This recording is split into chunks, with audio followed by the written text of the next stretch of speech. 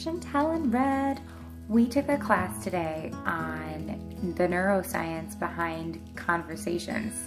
It's called Conversational Intelligence, and it was really interesting to see just what kinds of forms of communication there are. There's actually 3 different levels of conversations.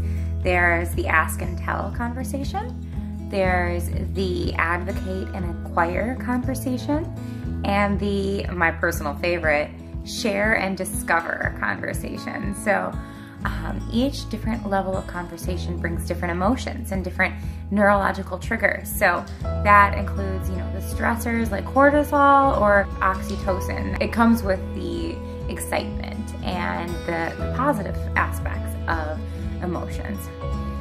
I learned a little bit more about my conversation style and how to approach people that have a different conversational style, whether they're communicating more with their emotions and how to react or engage in a conversation like that to prevent any form of conflict.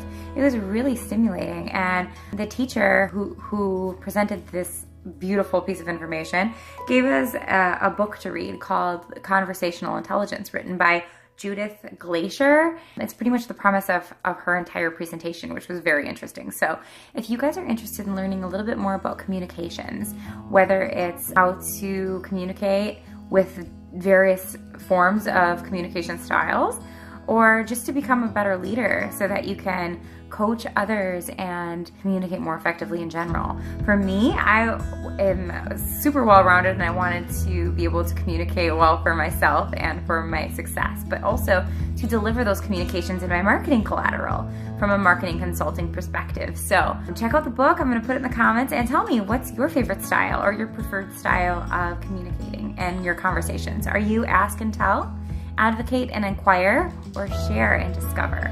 Let me know, guys. See you later. Bye.